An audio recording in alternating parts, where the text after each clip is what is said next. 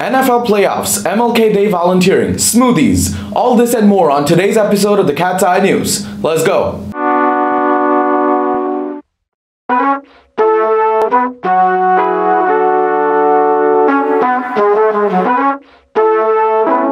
What's up, Novi? Next week, Student Mental Health Committee will be hosting a self-care week. Tuesday is relaxation. Wear your pajamas and bring a blanket. Wednesday is positivity. Wear your favorite tropical clothing. Thursday is de-stress, so wear purple. And Friday, of course, is green and white day. Hey Novi, I'm here with two amazing members of our Wildcat family, Alex and Yusuf, who have an amazing volunteering opportunity to share with you. For potential volunteering hours on January 15th, MLK Day, we have a total of 6 different organizations you can pick from, all at different times throughout the day. So this will be a great opportunity for you guys to give back on MLK Day. For more information on the organizations as well as the timings, make sure to scan the QR code. The new avocado smoothie is back, along with 3 other delicious flavors, like tropical, strawberry banana, and mixed berry. These smoothies include many yummy gummy food options, like pineapple, banana, avocado, orange, mango, and blueberry. And they are made like Little Caesars, cold and ready. Isn't that so exciting? I can't wait to drink all these healthy smoothies with my friends at school. You should come get one too. They are available during all lunches in the wild green section. And something else, they are so cheap, so you can get that yummy taste in your mouth, and it's like you're paying nothing. Come down now and get some smoothies.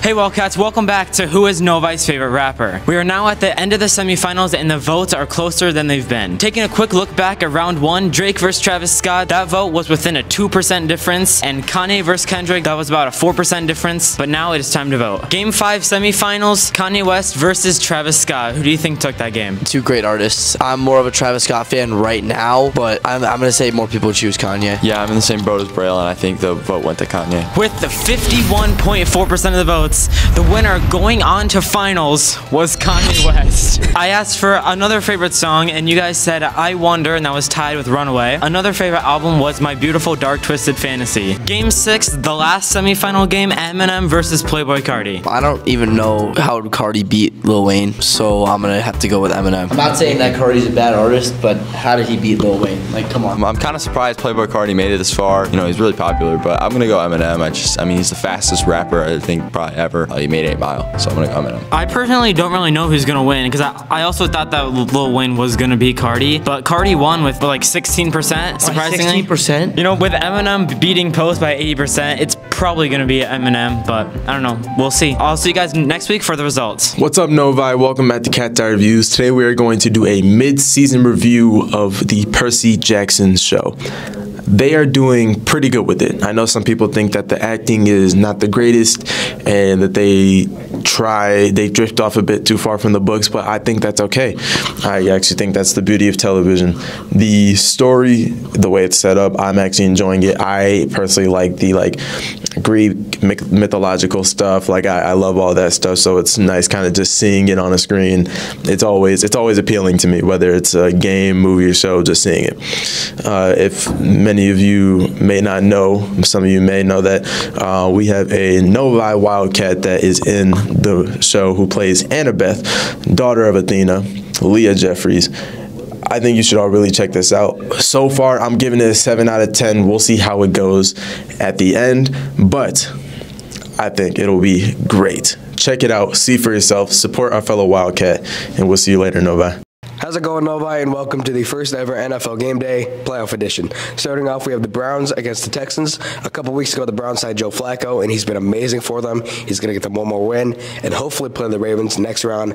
Give me the Browns. I hate the Browns. Go Texans. I also hate the Browns, but there's something about Flacco, man. Give me the Browns in this one. Next game we have is the Dolphins at the Chiefs. The Chiefs do have Patrick Mahomes, and he always plays well in the playoffs, but I think the Dolphins just have too much firepower on offense this year. Give me the Dolphins. This is the Tyreek Hill revenge game, especially because they didn't have a very good game last week. They're going to have a great game this week. Give me the Dolphins. The fact that this game's on Peacock makes me mad, but the Chiefs will win in Arrowhead. Next game we have is the Steelers at the Bills. The Bills are a good team. I'm a Steelers fan, so I'm going to homer this one, giving the Steelers. The Bills won the division last week in the final week of the season. They're going to get another win this week. Give me the Bills. As we learned from my college football playoff picks, I'm incredibly biased. I'm also a Steelers fan, so give me the Steelers in this one. Next game we have is the Packers at the Cowboys, a long-time NFC rivalry, but it all depends on how well Dak Prescott plays, but I think he plays well enough to get a win over the Packers. I think the Cowboys are for real this year. I think Dak Prescott's for real this year. This is a Mike McCarthy revenge game as well in Dallas.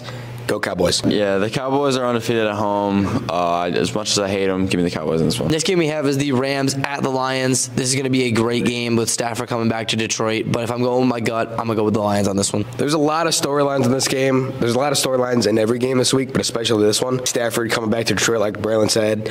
Goff playing against his former team and his former coach. Lions atmosphere is going to be insane. The fans are going to be wild. I think they can pull out one more win. Give me the Lions. Stafford versus Goff, but the Rams, they have two elite wide receivers, Nakua and Kupp. Give me the Rams in this one. Last game we have for this episode is Eagles at the Bucks. The Eagles have been really bad recently, but I still think that they will take a commanding win over the Bucks. Like Braylon just said, the Eagles have been on Skid Row for a while now, and Baker Mayfield is awesome. I love him. Go Bucks.